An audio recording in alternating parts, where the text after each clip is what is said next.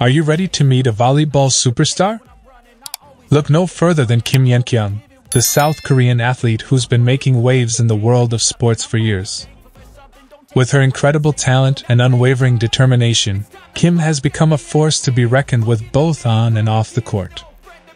Get ready to be inspired as we dive into the life and career of this incredible athlete and discover what makes her a true icon of the game. Here are 10 interesting facts about Kim Yeon-koung.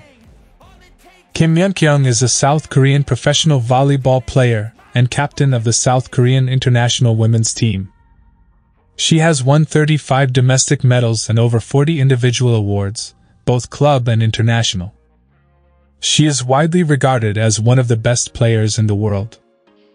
Kim Yeon-koung actually began her professional volleyball career by being selected for the South Korean national team before she had played a single club game.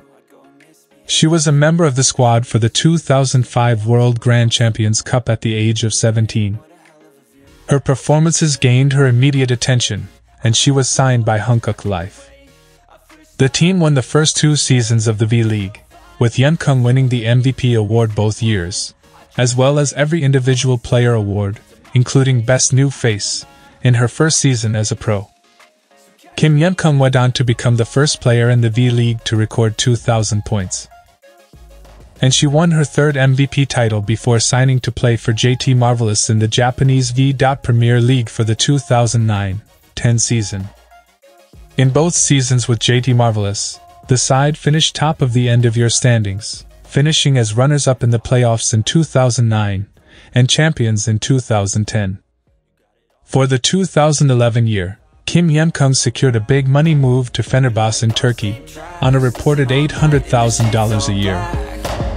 Said I'm falling fast, don't remember life before you, that's facts. I feel good, you look great, I like you, I can't wait. A first time, a first date, you're so fine, I'm so late. You sip wine, I drink straight, don't waste time to my place. I feel my heart erase, so catch me if I